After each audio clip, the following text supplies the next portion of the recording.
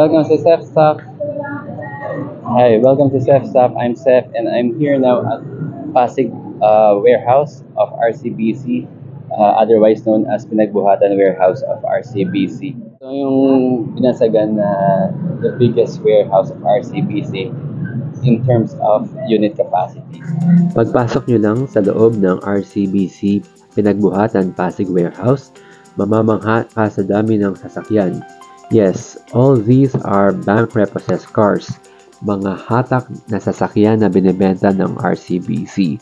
But actually, not all the cars that you see here are for sale. Marami dito wala pang presyo at dahil dyan ay hindi pa binibenta. But eventually, maprepresyohan at ibibenta din ang mga ito ng bank. To know and have a copy of the list of repossessed cars for sale here in RCBC Pasig Warehouse, please go to www.rcbc.com/rcbccarsforsale. So after getting a copy of the list of cars for sale, I'm sure your next question is, how do you inspect the units? The good news is you may walk in directly to the warehouse. Yep, no need to set an appointment. Direct walk-ins are very much welcome. To get here, please search for RCBC Pinagbuhatan Warehouse on Google Maps or Waze. You may also search for Arezzo Place or San Roque Supermarket Pasig. The RCBC warehouse is just right across. Meron naman mga banners and signages that says RCBC Pinagbuhatan Warehouse.